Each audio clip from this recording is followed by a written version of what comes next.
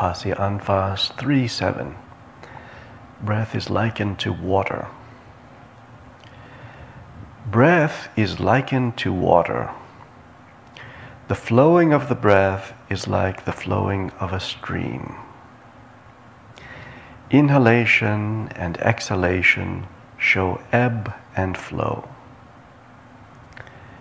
Parts of the earth which water does not touch remain barren.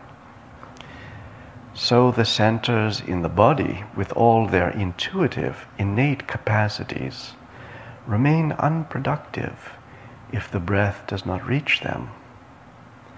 Besides, various diseases, in spite of all their apparent causes, often have one principal cause, and that is the lack of free flow of breath.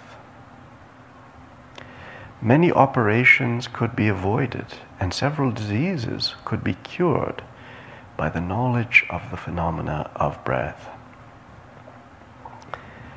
The Hindu sacred rivers Ganga and Jamna are outward symbols of Jalal and Jamal, the two directions of the flow of the breath.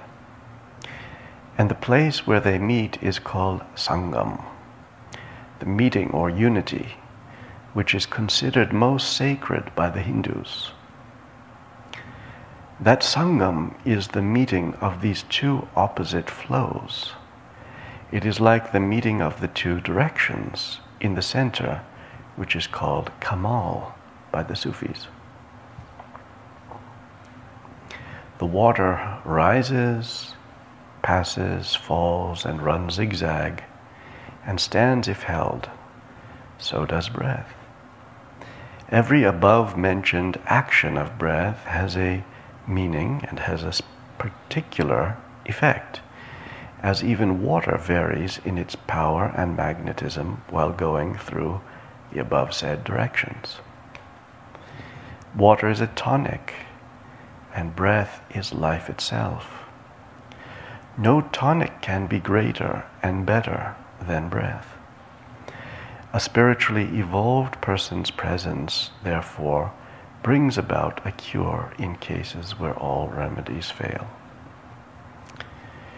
Water is the necessity of life, and the breath the only condition for living. Without it, life is impossible. Water falls as rain from above. So breath is from above also, though from another dimension. Water rises as vapors, so breath rises with geysers, also with joys or depressions. Pure water is health-giving. Pure breath gives life. Water partakes of all things, mixing with it. So does breath.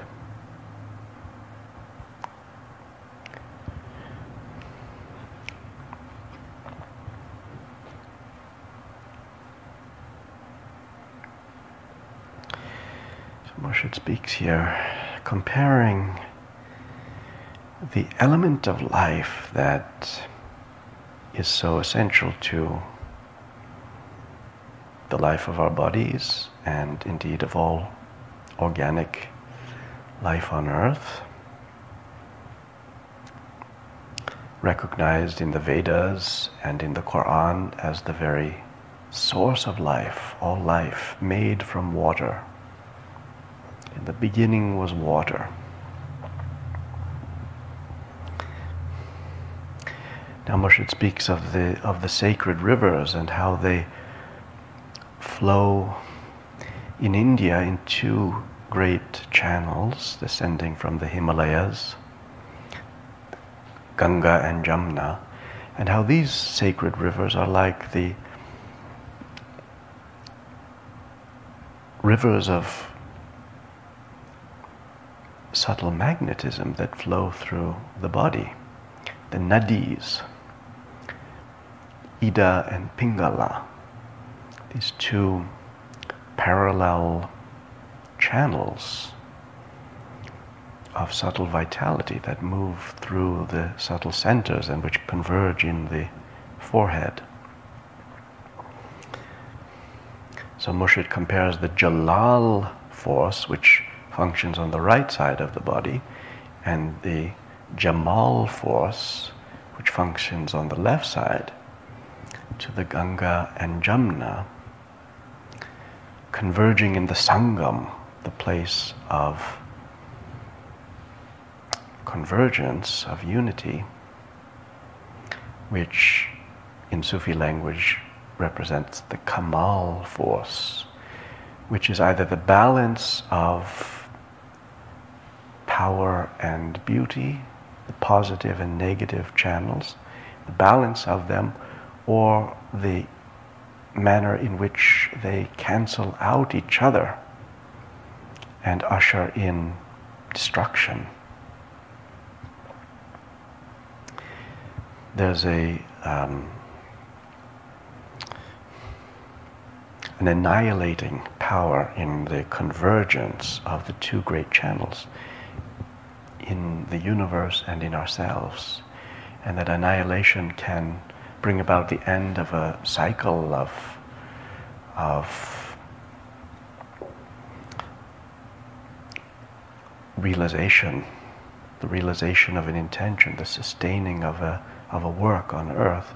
The Kamal force can be the unwinding, the chaos and the destruction of what is at its end. But it can also be the opening beyond polarity into the consciousness of divinity. So Murshid is making a comparison between the philosophy of yoga and the philosophy of Sufism. And one could also invoke the Kabbalah, the Sephirot in Kabbalah, Chesed and Gevura. Chesed representing the Jamal force, the force of kindness, and Gevura representing the sense of strength, or the Jalal force.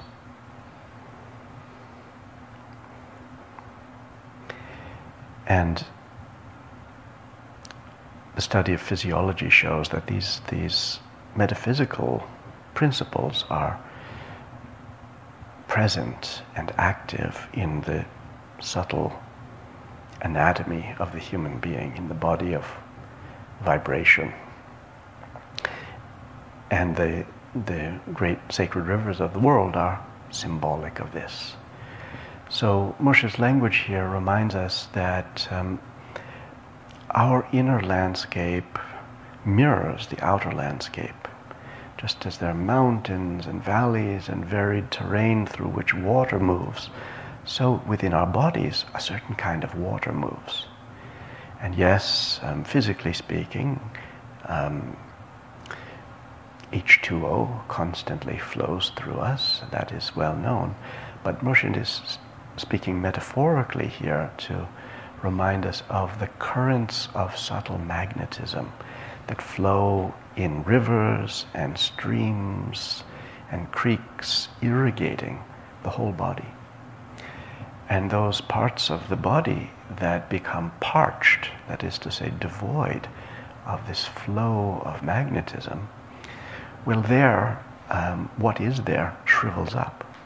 Just as seeds and roots become dormant in a drought, there are dormant faculties in us, subtle centers which dry out and wither and don't die completely, but they're simply dormant and vestigial until irrigated and quenched by water. And then it's just like watching the desert come to life. The arid landscape after a strong rain brings forth green shoots of innumerable kinds, and one might have never imagined that all of that life was there in the parched ground. It was there, but it took water to reveal it. So the same is true of our subtle bodies. And what is the water? The water is the breath. And it's the breath of the breath, it's prana, it's the energy of the breath, to learn to draw it in, to direct it, to irrigate the dry places, brings to life the verdure of the body, which is otherwise hidden in desiccated roots. So in so many ways, the subtle breath is like water. It's a refreshing tonic. It's the fundamental ingredient of life, the necessity of life from which all living beings emerge. It descends upon the crown, it descends as rain, but it also rises.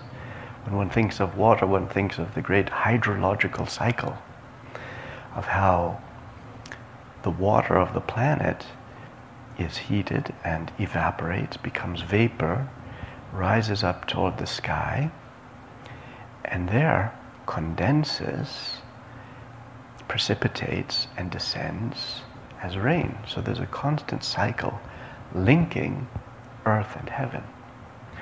And this is the nature of our soul's journey.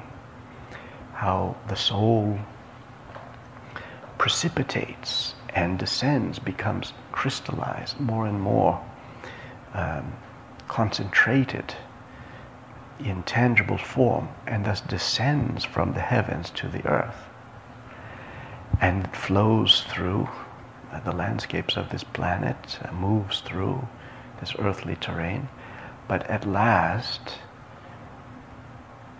evaporates, at last becomes finer, becomes diffuse, transcends the boundaries of name and form, and ascends back into a heavenly condition. But the cycle is endless, because spirit is one. So our souls are ultimately inseparable from other souls. In this sense, there is reincarnation, but not in the egoic sense in which that concept is often imagined.